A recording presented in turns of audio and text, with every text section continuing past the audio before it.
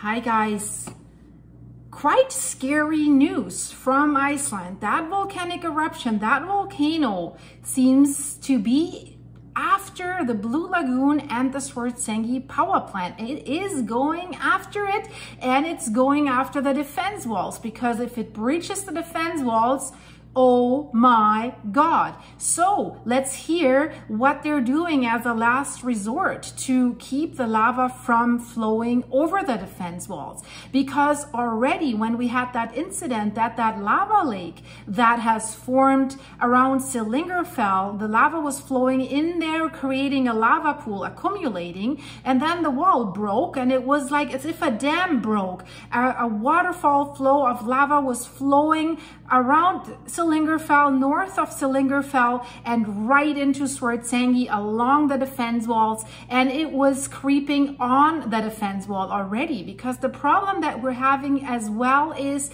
the lava is building up in height, and we've seen this in Grindavik already in the last eruption. As the lava it's getting higher and higher and is building layers on top of each other, it did creep over the defense wall there as well. And the risk is now, if the road is paved, so to speak, for the next lava waterfall, because that lava pool at Sillingerfell is building up again, then it's already flowing higher, and then it can flow over the defense walls and create this waterfall effect. And then it would be even more intense, faster flowing into the Svartsengi area, power plant, Blue Lagoon.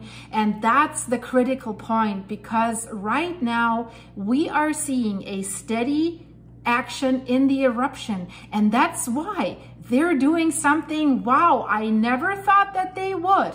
So the lava flow from this volcanic eruption that we're having in the Sutnuka crater series has remained constant for the last few weeks. And now, in addition, the land underneath Svartsengi started rising again. It was dipping a little bit. Once the eruption started, it was really subsiding, and then it was going flat. So everyone thought, oh wow, that's a good news, that shallow magma chamber underneath Svartsengi, the Blue Lagoon, and the power plant is being squeezed out, and nothing is coming to refill it. So the flow is quite balanced. What's coming from a deeper magma reservoir is flowing right out into the eruption. So the geologists were thinking, oh, maybe these pipes that are coming from the deeper magma reservoir are getting, clogged up by buildup of magma that solidifies, getting more narrow and narrow and narrow until it's clogged, and this would be the end of the eruption series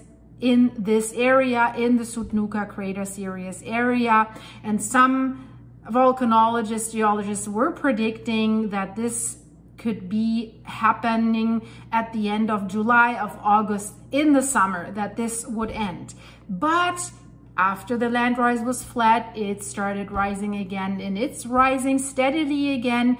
And the interesting thing is it's already rising, although we're still having the eruption going, this one crater, with steady force. So there's enough magma coming from the deeper reservoir so that it can flow into the eruption, but also into the shallow magma chamber under Svartsengi and fill that back up again. They thought it's the end, because also they were looking at the chemical combination of that lava, and it was different than the one that we saw coming out in the last eruption. So it showed that it was older magma that was coming out of the eruption site. So more comparable to the 2021 Fagradalsfjall eruption. So they were thinking, okay, this has been in there for quite a while. So now it seems everything is emptying out, even the last little bit that has been sitting there for a while. But the land rise tells us otherwise. And the Icelandic MET Office has released a new graph that also shows this.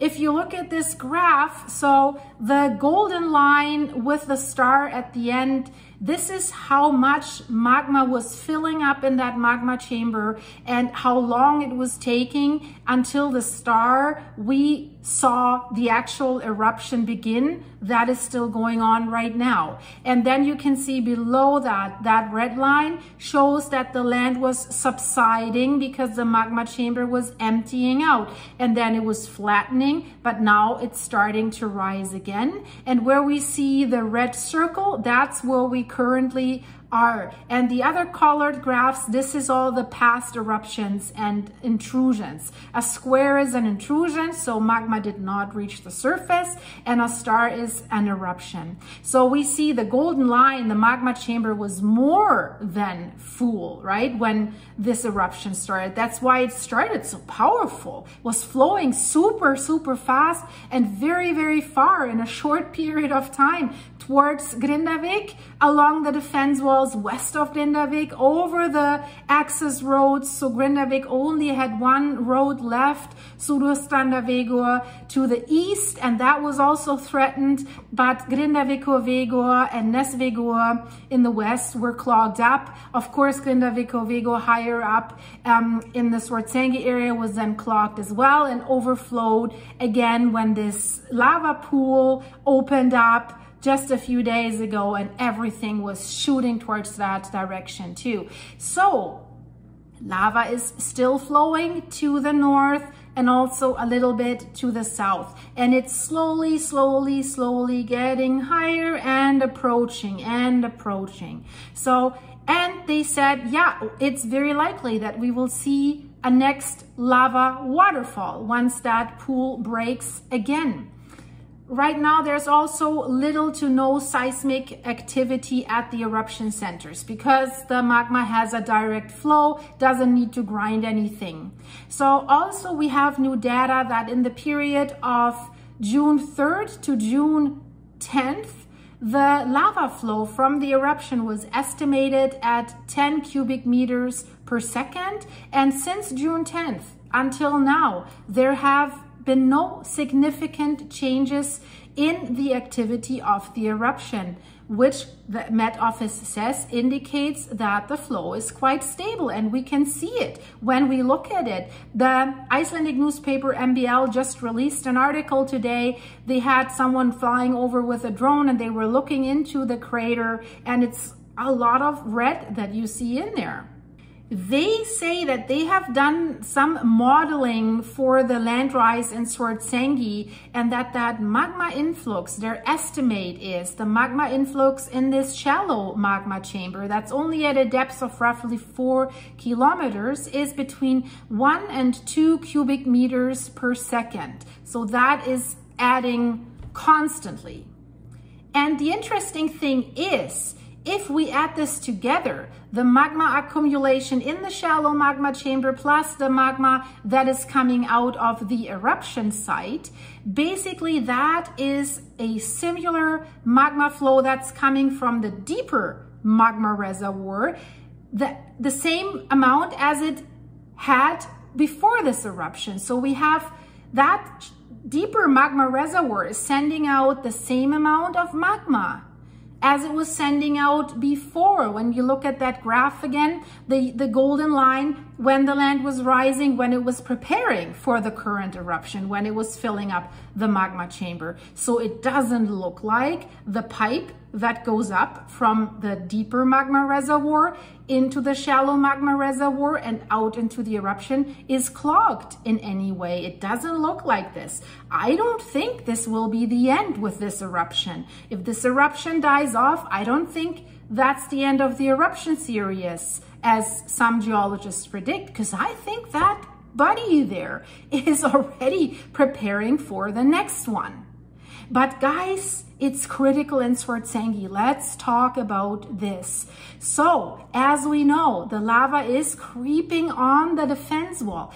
And you know, they can only increase the height of the defense wall so much. So they're working on it. They have been working on it since that has happened, when the last lava waterfall happened about a week and a half ago or something. So with the dozers, with everything, they're there trying to increase the defense wall. I mean, you can't drive to the other side because there's that still hot lava carpet that slowly keeps grinding towards the infrastructure. And well, you have to say it, right? While the Lagoonies are having their nice swim in the Blue Lagoon, this is what's happening. They're trying to protect their critical infrastructure. And what did they come up with, guys? Maybe you remember, we've talked about this. West Manayar, the Westman Islands, in the 1970s, in 1973, they had a volcanic eruption, and that lava river was threatening their valuable port, like the lifeline of this island where all the business comes in, similar to Grindavik. So the port would have been destroyed. So in the 1970s, they had the idea to cool the lava down, to create a barrier with its own lava, right? The lava tongue would be cooled, solidified, and create a barrier for the lava that comes after it. And they were like, at that time, the technologies, they had to bring in pumps and pipes.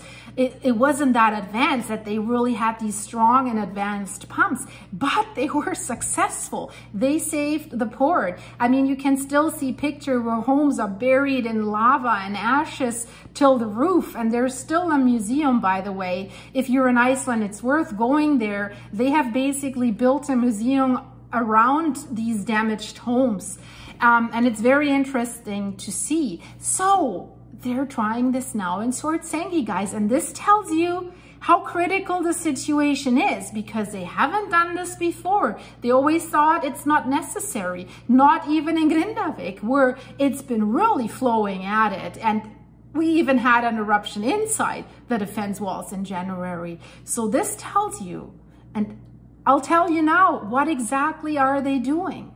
So the chief of the fire brigade of Grindavik, he gave an interview with the morning newspaper MBL in Iceland, and basically what he said is, we're staying there 24/7. We're monitoring this, and we're doing what we can together with other responders.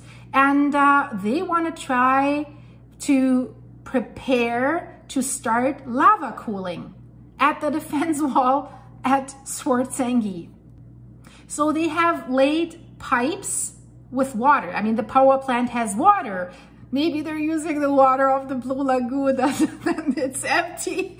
No, I'm sure they will not. So to get water from the power plant, it's a geothermal power plant. So they're using the hot water, sending this out in pipes to the Reykjavik Peninsula to heat people's homes and create electricity, of course. So pipes have been laid from the Svartsengi power plant to this location at the defense walls, where the lava started to creep over the wall when the last lava waterfall happened. And they want to ensure that at this area, that they have a constant flow of water, that they're heading towards that creeping lava that wants to get over the wall. So today at 8:36 p.m., the fire brigade started pumping water into those pipes. And what they're saying is, they're having a situation there that they're working with several bulldozers and other earth-moving machines, pushing soil up on the defense wall to make it higher in that spot where the breach happened. They're strengthening the wall, that's what they're saying, and then they're going to inject water onto it as well to cool the lava that is running alongside of it. So they want to use this combination at that spot where there's weakness in the defense wall. Right now, there are about 20 responders in the area. And I always said, in my opinion, these guys are heroes. They're like added day and night in so many places in Grindavik and defense walls here. So they're really, really great. So there's civil protection, the fire brigade, the Sudurns fire protection, and also fire brigade personnel from Reykjavik, from the capital area. They say we need to stop the lava flow over the defense walls. They're saying we're going to start spraying on the lava that has already creeped over the defense walls, and the machines are pushing gravel onto that as well. So they're helping each other, cooling it, pushing other gravel on it.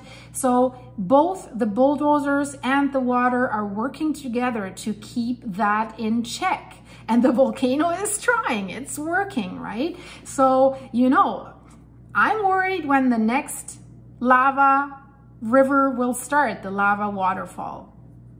And they're saying they need a huge amount of water to cool this lava. So they're saying that they're doing two things. They're laying pipes that are coming from the power plant from Svartsengi, but they also have powerful fire engines that they plan to connect and also use to pump water all the way to the defense wall. But they're also saying, well, cooling lava, that's a long-term project. You don't see results right away. So he says, we will stay there all night and spray the water on the lava. But they're also confident. They say we know what we're doing. And they were asked by the press, like, how long can you stay there? And when will you reach your limit of what you can do, right? That's an understandable question. If the lava keeps pushing and the danger is, should that lava pool that's at Slingerfell break, it happens very, very fast that this lava is coming. Then they need to get away. Their answer is they have to take the middle ground. And what does he mean with that? He says, well, we're just trying to do everything that's in our power, everything that we can do, but it has to be within reasonable limits. Of course, that makes sense, right? They don't want to put people in too much danger. So he says we're trying to find the golden middle way, so to speak. He says there are big interests at stake. That's why we need to try to keep this lava away. And the big interest, of course, is this power plant that supplies the Reykjanes Peninsula, great parts of the Reykjanes Peninsula, the southern Reykjanes Peninsula, but also their money maker, such an important money maker, the Blue Lagoon. And they keep the lagoonies coming despite gas pollution, eruption, and all these problems, right? Road clogged, they had to drive them all the way around towards Grindavik and then take a western road once they were clearing Nesvegur again. So a lot is at stake, and he says that, right? Big interests, big investors, but of course the power plant as well. He says if the lava starts to flow over the defense walls, then they are reaching the Svartsengi power plant. And then this power plant is next in line to be destroyed by this lava. He's not mentioning the Blue Lagoon. Of course, they're not mentioning it because some tourists could hear that, right? Bad for business. What these responders say is they don't believe that lava cooling as it has been taken place in West Mania will be done here to that extent, to that magnitude. But he says the response parties know exactly what is needed, what they need to do. So he says we are not in any experimental activity. We know what we are doing. So I guess they're using the knowledge that has been acquired during the 1973 West Mania eruption. So I wish them best of luck. I'll keep you updated about this, guys. So this is really volcano against mankind, volcano against infrastructure. So now that this volcano has lava flowing in two directions, to the south and the north, and it's creating these lava pools. There were like sometimes two at a time. And what one geologist said, well, it could change direction quickly and send another fast-flowing flow towards Grindavik. They have to be super cautious right now. I'll keep you updated. Watch my latest update about Campi Flegrei in Italy. It concerns me a lot, I have to say. Their minister that's responsible for the civil defense, Musumeci, has basically said it's not very likely that an evacuation will be successful. What he's saying basically is a lot of people will probably lose their lives should this volcano erupt, one of the most dangerous volcanoes in the world. Videos in the end screen, guys. Please don't forget, leave this video a like. If you want to support me and my channel, please do so. I'm very, very grateful for your supers that you're sending me here on YouTube and for the coffees you keep buying me on my site, buymeacoffee.com/silky. The link is in the description of this video. Thank you so much, guys. Stay safe. I'm out of here. I'll see you very, very soon, guys. Bye-bye.